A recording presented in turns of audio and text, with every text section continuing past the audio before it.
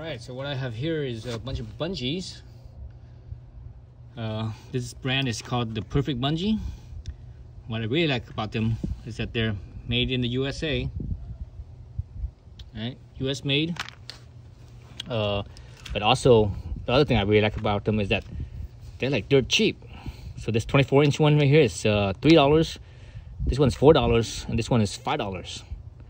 All at Home Depot. So obviously these ones are open already because I bought these ones first and I used them.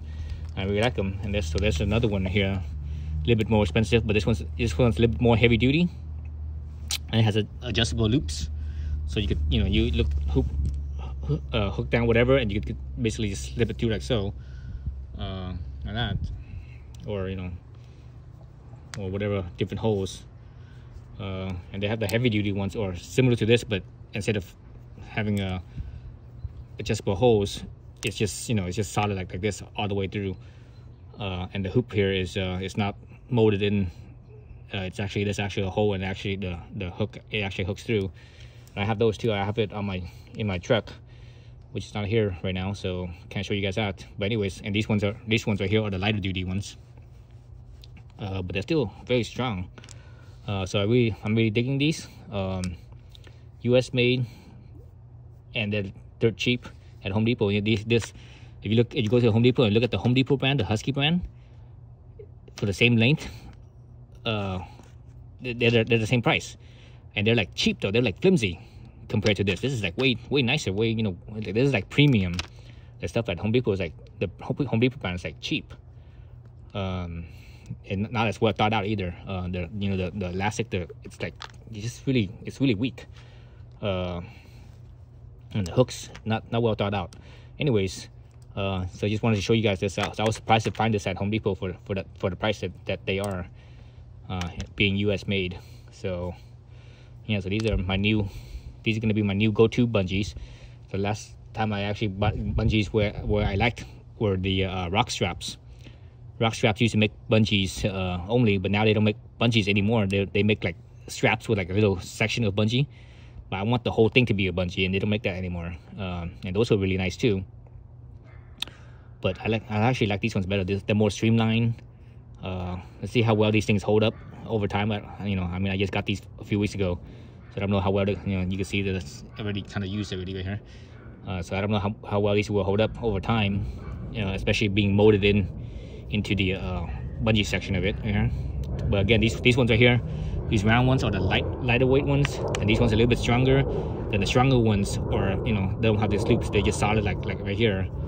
But they're not molded in. They actually have a little eye hole where the actual there's a double hook, and so the other hook hooks into the eye hole. So that one's the stronger one. And that one doesn't have that much stretch. And it does have stretch, but the thing is, they're so strong that when you try to stretch them, it's really hard to stretch because they're so strong. This one is pretty strong, but I can still stretch them pretty good. This one's a little bit, not as, the stretching part of it is not as strong, so I can stretch them pretty well as well. But the extra strong ones are like really hard. I mean, I can barely. It's like maybe two of these together. It's like that. That's how strong they are. So that's why I'm leaving those extra strong ones in the car, in the truck. So sometimes you need to tie down things real tight in the truck because you're going freeway speeds, right?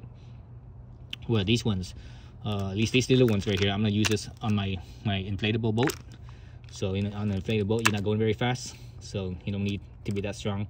But also these hooks will be hooking against the boat itself, so you don't want to put that much stress on the inflatable either. So keep it nice and light. And these ones, I'm probably gonna use this like on my mini bikes, like the back of my Trail 125 or my Super Cub 125, because they have the adjustments. So I think that's what these ones are for. I might use these ones for that too, but for sure these adjustable ones. But anyways, so I'm pretty impressed. The thing is, this way is rubber coated. I'm not sure if it's metal inside or not. Well, it's not rubber coated, it's plastic. There's plastic. So I'm not sure this thing is solid plastic, if there's metal inside or what, or it's just some type of very strong engineered plastic. But it's like there's no flex in it. I'm like trying to flex it. It's like it doesn't really move, barely. So it's very strong. Again, we'll see how well these hold up. But anyways, for now, first impressions, I'm very impressed with these. Very nice, very nice. The quality is real nice. US made, and they're cheap.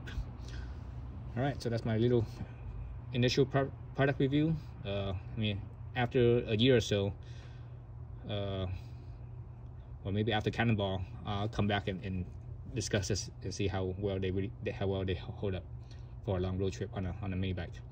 All right, thanks for watching.